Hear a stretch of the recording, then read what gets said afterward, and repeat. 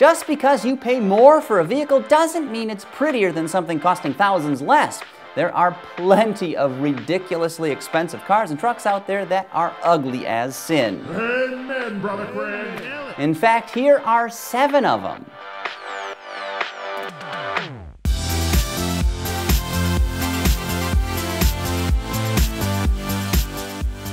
Craig Cole here, back again with another short list because apparently you guys love nothing more than getting whipped into a frothy rage.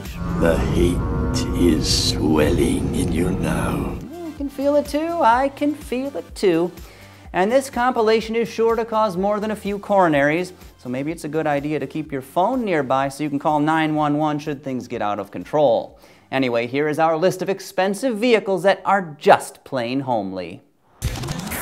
Let the hate flow through you. Thanks, Darth Sidious, I will. But first up, we have an ultimate driving machine, or rather a golf cart made of plastic. Starting around $43,000, BMW's electrified i3 does a lot right. Its wood trim is sustainably harvested, the leather tanned with olive leaf extract, and its architecture is constructed largely of carbon fiber that's made in a plant operated completely off of hydroelectric power. Now these are all great things, but why does this car look so weird? It's like every part was designed by a different team and then they all hot glued them together at the end. Another luxury vehicle that's both pricey and hard on the eyes is Lincoln's bizarre MKT crossover. Ungainly from just about every angle, this 3-row vehicle can haul people, though based on the styling, those individuals are likely no longer with us. You see, the MKT bears more than a passing resemblance to a funerary coach, and that's not necessarily a good thing considering the average Lincoln buyer's age. Next, we've picked an alt-fuel eco-crusader that is powered by the lightest element of all. Toyota's Spaceship Mirai may run on hydrogen and emit only water vapor, but no amount of rainforest saving or polar bear hugging can compensate for this styling disaster. It looks like designers brought to life a 6-year-old sketch of some Star Wars battle cruiser.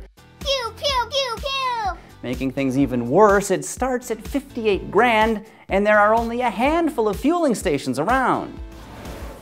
German automakers are normally paragons of good taste, but as with the i3, sometimes their designs do get derailed. Mercedes-Benz GLE Coupe range, for instance, is another swing and a miss, especially when it starts at $70,000. Now, this design is not particularly offensive, but I take umbrage at the whole crossover-y coupe segment. I just said ovary.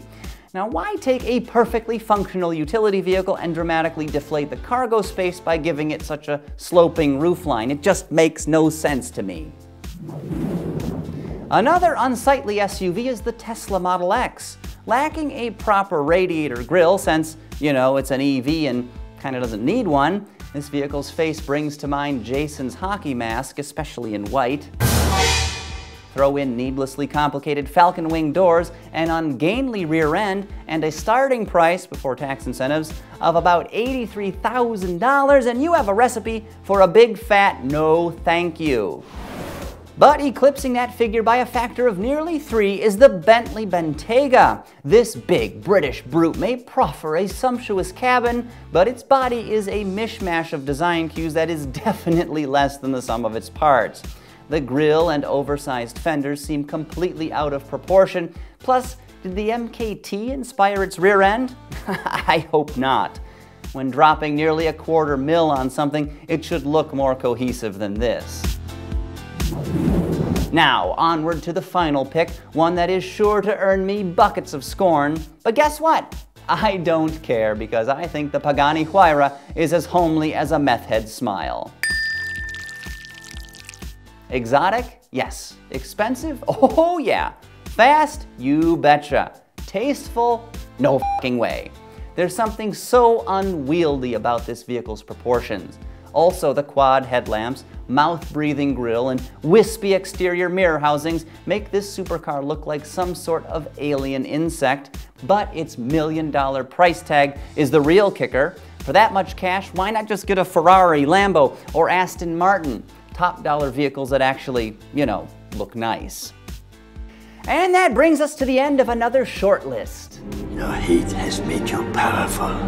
If you've made it this far, thank you, or I'm sorry, whichever applies. Now, before signing off, make sure to subscribe to our YouTube channel for the latest auto show coverage, vehicle reviews, comparison tests, and of course, more shortlist episodes. Just search for Auto Guide and it'll pop up, I'm quite certain. Now, go and comment until your heart's content or gives out.